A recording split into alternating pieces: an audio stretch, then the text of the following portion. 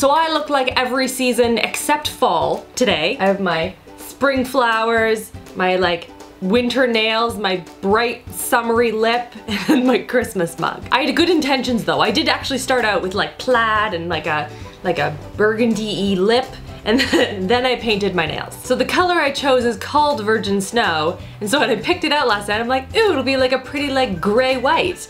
And it turned out a lot more purple on my nails than I was anticipating. I feel like I'm delaying. I'm procrastinating. Gonna drink my tea. Oh, it is a fall tea, actually. Huh? See? All seasons. Hello everyone! I am here today with a highly requested video all around styling the bump. Bump with a P.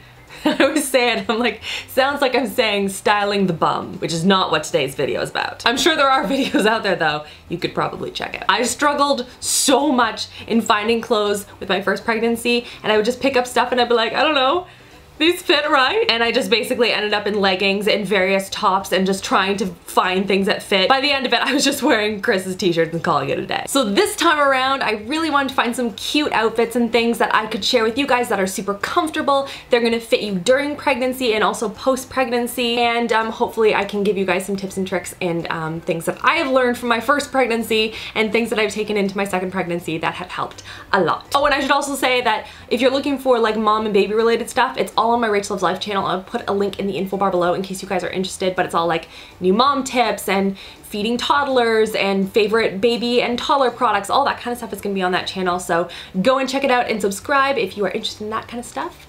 And yeah, that's all I had to say today. Let's get into this. So first, let's talk early pregnancy. That's the time when you're typically not telling a lot of people that you're pregnant yet. You're not really showing that much yet. You basically just look like you ate a giant dinner. And so you want things that are gonna be super comfortable and don't necessarily show the fact that you're pregnant yet. So I highly recommend looking for a nice loose fitting but still sort of tailored dress. Midi dresses are great for fall if you want like a full length maxi dress. Those are also super gorgeous. I really like this dress because it is a little bit more of a loose fitting dress, but it does hug your arms a little bit more, so it doesn't feel like you're wearing just a giant sack. And it fits me now and it fit me back then, so it's great for that purpose and I absolutely love it. My second tip is investing in good pregnancy pants. Now, originally when I first was pregnant with Julia, I just picked up a pair from my local store. I had maternity leggings, and then I also had maternity jeggings.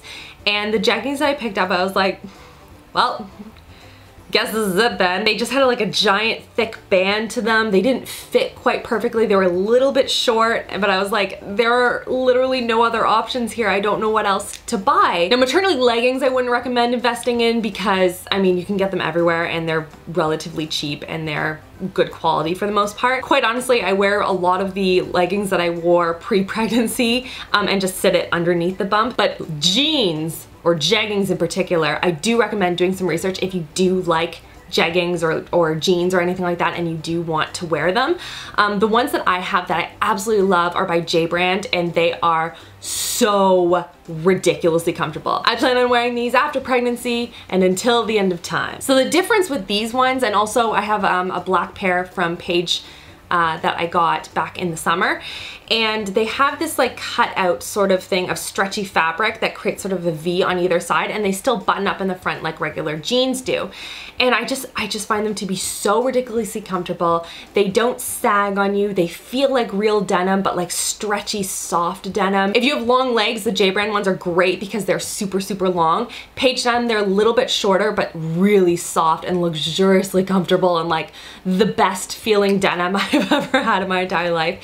They are pretty pricey, so I will warn you there, but I have a pair of denim, just regular denim, and then I have a pair of black denim, and I find that's enough for me, and that's gonna last me through all of my pregnancies and post-pregnancy as well, because you don't want to be going straight back into jeans right after you give birth, because that's going to be a sad experience for everyone. I think it took me a good solid 4 to 5 months before I fit any of my jeans. So I mean, you'll be wearing them for a while, and I find them personally to be a really great thing to invest in because they're super comfortable, they're gonna last, they're gonna wear really well, and you're gonna feel really good in them too. Next up is button-ups. Button-ups are key. I can't tell you and stress to you enough how awesome they are, in particular for post-pregnancy, but they're really, really versatile and great thing to have in your wardrobe while you're also pregnant. So as you guys know, I have quite a lot of them. All about that plaid life though. So there's a couple of things that I would look for when you're looking for button-ups. Number one, make sure it's a little bit longer. So for example, the rail ones, while they are a little bit more on the pricey side, they tend to be a little bit longer. I have a couple from Garage which are super comfortable and I love them. They're a little bit longer too, which is nice because remember, as your bump grows, your shirt's gonna like ride up a little bit, and you don't want to be wearing sort of like a mid-drift button-up thing. I feel like that wouldn't be very flattering for a pregnant belly. And then you can wear it obviously all the way done up until you can no longer wear it done up, but once your belly gets too big, then you can wear it open with like a nice white shirt or a black shirt underneath, or you can tie it underneath the bump as well with a dress. I really like that look and I think it looks really, really cute. But where they're really actually quite useful is post-pregnancy when you're nursing, because they're button up, right? So they're just easy to use, and it's great when you have like a really sad baby that just wants to nurse like quick time. For dresses, I highly recommend wrap dresses. Again, it's one of those things that's gonna work really, really well during pregnancy because it kind of ties up underneath the bust but above the bump, so it's very flattering, and it sort of breaks up the whole like, I have a lot of stuff going on in the front half of me. And it's also great post if you're nursing because again, just really easy access and much easier to kind of do up and undo on the go. I love the pattern on this one. I think it's gorgeous. It kind of reminds me, it's a little bit like DVF a little bit, you know, with the black and white pattern. I don't know. I really like this dress. These are really flattering whether or not you're pregnant, and I think they're really gorgeous and stretchy and easy to wear and just super great. Next, plan ahead with lots of layers. I don't know about you, but when I'm pregnant, which I currently am, I tend to get hot and cold very easily. So like 1 minute I'm like boiling lava hot, and then the next minute I'm so freaking cold.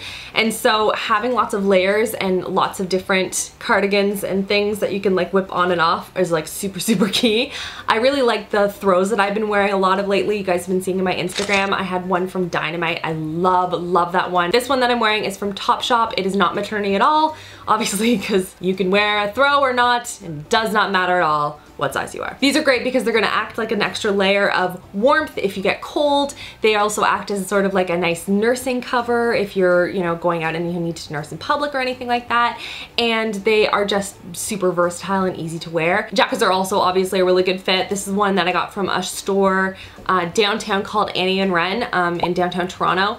Such a cute shop. If you're ever in Toronto, go and check them out. Just adorable. They have maternity and non-maternity there. And I think they're also starting up an online store as well. So if I can find it, I'll link it in the info bar below in case you're interested. But this jacket I've been living in for fall. It is so comfortable. It's got lots of extra fabric in the front too. So it covers my bump nicely, but it's still like super casual, and something I can wear even post-pregnancy. So love that. And I also have like a collection of like 700 cardigans in my closet over there. Because I mean, cardigans though, staple. Just a classic staple. And then last but not least, embracing the bump. I think that is super key. I love form-fitting clothes on pregnant women. I think it just looks gorgeous and just accentuates all the curves, and it just looks beautiful. This one is from Time Maternity, and it is possibly one of the most comfortable dresses I have ever purchased, and it's just so versatile. I can wear it dressed up or dressed down. And look for dresses that have some of the ruching on the side, because it's gonna add for a lot more flexibility as you grow and shrink. And it's just super flattering. You want to embrace the bump. You have this beautiful little being growing inside of you, and I think that it's something that we should all be celebrating. So that is pretty much it for this video. Give it a thumbs up if you want to see more of these type of lookbook-esque kind of videos. Let me know in the comments below what your favorite outfit was, and if you are pregnant or were pregnant at some point and have a favorite article of clothing that you absolutely love and recommend, leave that in the comment section below, because I know myself and other mamas out there would really appreciate that. And that's pretty much it. I hope you guys are having an amazing week so far, and I'll see you guys all in my next video. Love you girls. Mwah!